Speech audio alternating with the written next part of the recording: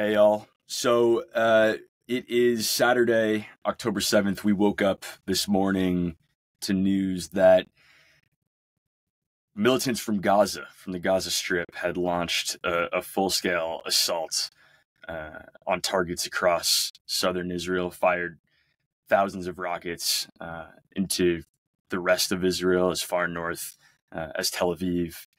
So I'm joined by Helen Zhang. Helen, you were posted in Israel during your time in the Australian Foreign Service.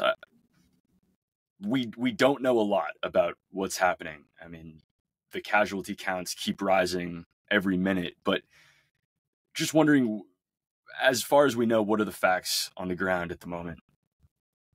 Well, I mean, I think we've seen that this is something that is probably once in a generation. I don't think we've seen something like this since the Yom Kippur War in 1973.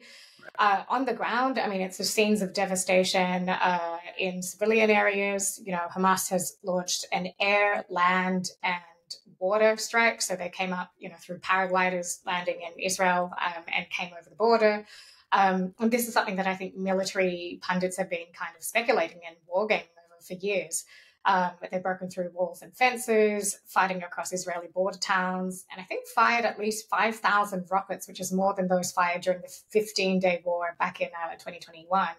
Yeah. So look, it's scenes of devastation, right? There's at least 70 Israelis killed so far and over 1,000 wounded at the time of recording, which is 11 a.m. Eastern time here in Washington, D.C.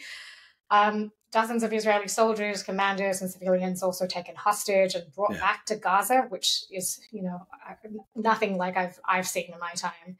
And of course, Netanyahu has declared a state of war and launched air attacks against Gaza. And so at the time was, 200 killed and over 1,000 injured, which is just horrific. Right. In Gaza, 200 killed and over 1,000 injured. We're hearing reports of around 70 Israelis killed, civilians and soldiers alike. And what we're seeing from open source intelligence on Twitter and across the internet is really horrific. I mean, civilians in towns like Sderot, which, to tell you, Helen, I've spent a lot of time there as well. I have family that live in these border regions. Civilians with their throats slit and lying dead in the streets. And you talk about the war gaming that's been done. Part of me thinks that this. I want to talk about the intelligence failure here a bit. Part of me thinks this is sort of a failure of imagination, that for years Israelis had contended with rocket barrages from Gaza. There have even been instances where Gazan militants will dig tunnels underneath the walls and the fences that divide Gaza from Israel. But this is just unprecedented. I mean, what went wrong here?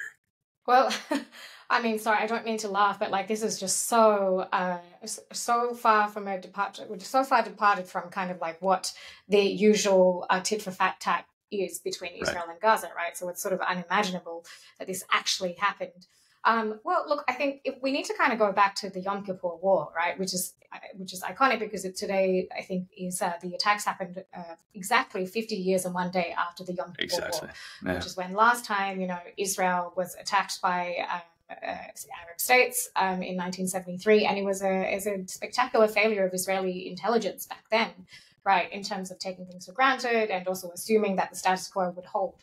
Right. And you see that in analogy here today, where we've had the Arab states seeking rapprochement with Israel and, warming ties between Israel and the Arab states. And I think a stalemate and effectively a loss of voice for the Palestinians in that entire two-state peace process.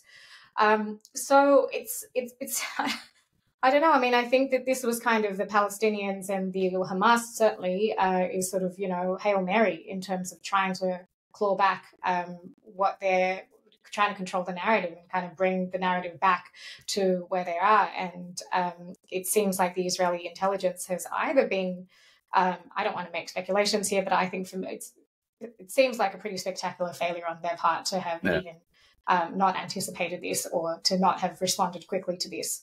Well, there have been plenty of distractions, right? I mean, this has been among the most tumultuous periods of domestic Israeli political history that I can recount. Exactly.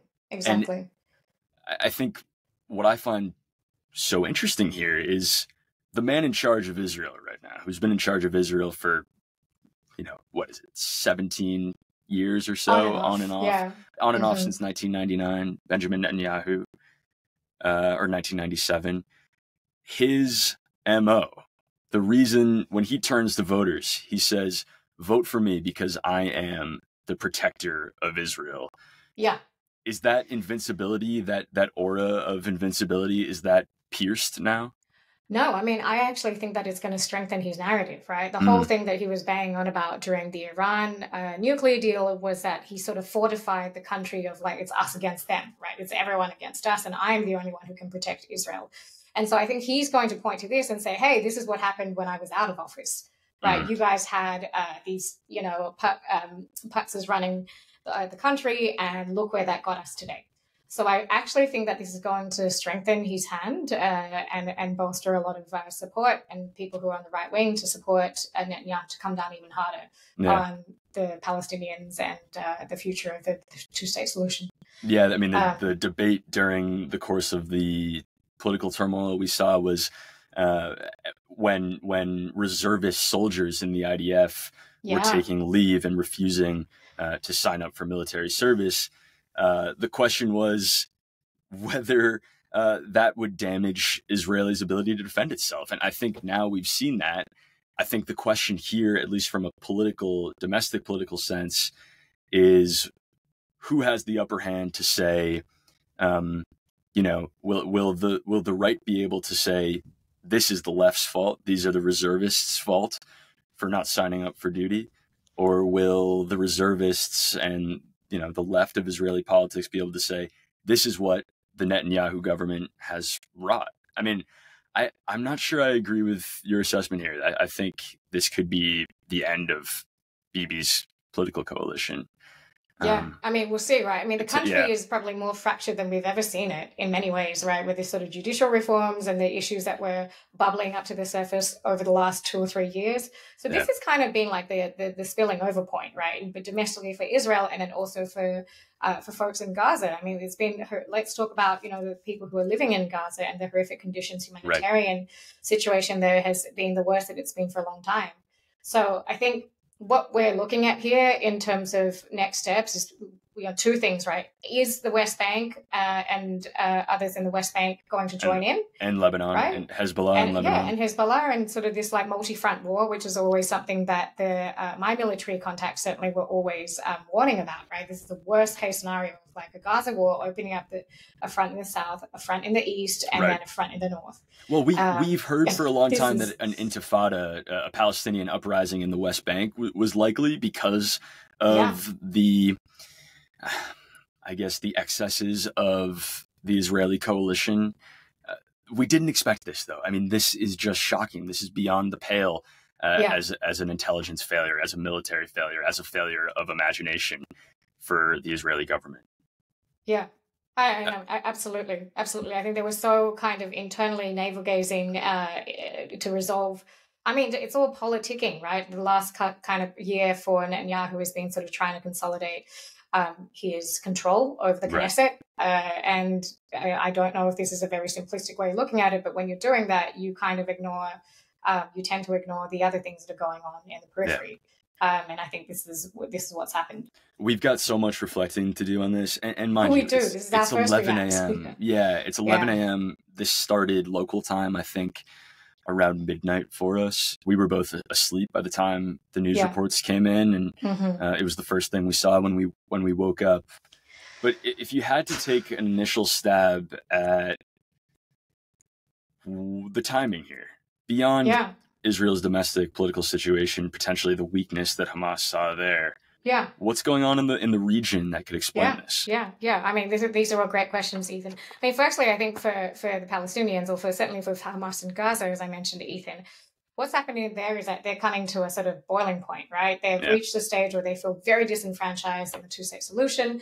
And that is because in the region, we've seen Israel normalize ties with other Middle Eastern countries, right? So they've always had That's right. I mean, they've had ties with Egypt and Jordan for years, and then in last 5 years or 3 to 5 years, they've had normalization with Morocco, as you say, and Right. where else? UAE. UAE, It's a huge one Bahrain, recently, South Bahrain. Sudan. Yeah. Right. And then now we're looking at potentially Saudi Arabia, which is like a de facto sort of, Gulf state leader. And that would have been a huge deal because, of course, there's a lot of support for Hamas within Saudi Arabia, elements of support for Hamas. At least support for the Palestinian cause. Absolutely, absolutely, Right. yeah. And I think if you, regardless of whatever the kind of economic and military intelligence arguments are there, I think politically it sends a very strong signal to the Palestinians, or certainly the Gazans, that Hamas, sorry, that it's not a priority for them anymore, right? So I think that in terms of the regional shifting of ties and positioning for the Palestinians, they were feeling like really at a loss as to what to do next, and it wasn't looking like a favorable path for them. And then, of course, Iran. Like, hey, let's not forget about Iran, right? I think we saw Khamenei tweeted out, this is the end of the Zionist regime earlier this morning. And, for years, Israeli intelligence has been warning about Iranian support or funding for militants in Gaza. So I think there's a lot of regional dynamics happening here. And that was, my file when I was at the embassy in Israel. So there's always proxies. There's always broader things happening in the background. And it's never just as simple as a two-state solution in the actual, two-state party at the table in the two-state solution. I think what we're seeing is a war between Iran and Israel. I mean, I think Iran saw the possibility of Israeli-Saudi normalization. They tried to preempt this earlier this year. I mean, you were actually on the show when this happened, the Saudi-Iran normalization deal. You know, they worked to push for a ceasefire in Yemen, doing all of these things to keep the Saudis away from the Israelis.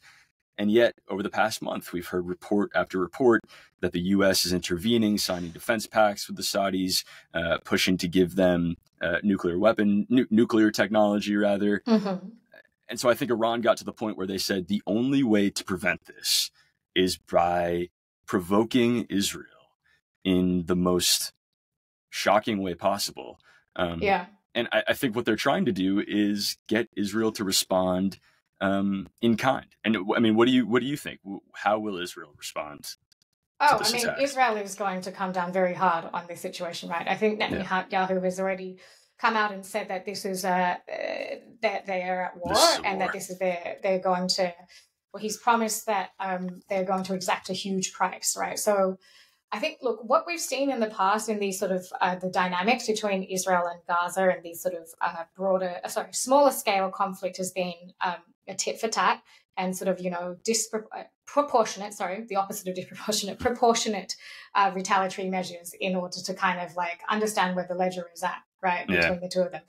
But this kind of upends the whole ledger. This means that I think Netanyahu is going to come down so hard on Gaza and Hamas and any sort of sniff of folks who are supporting Hamas, that it's going to be a really horrific turmoil for folks who are involved.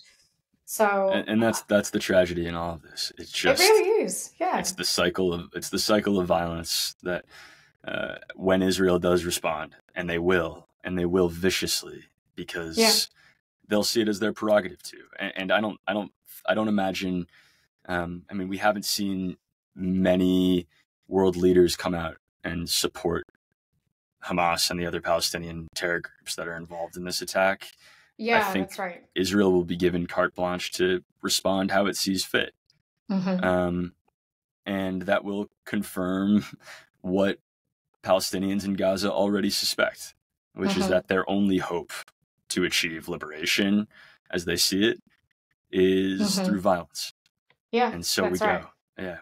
I mean, sorry, go ahead, Ethan. Well, the last piece that I think is important to mention here is,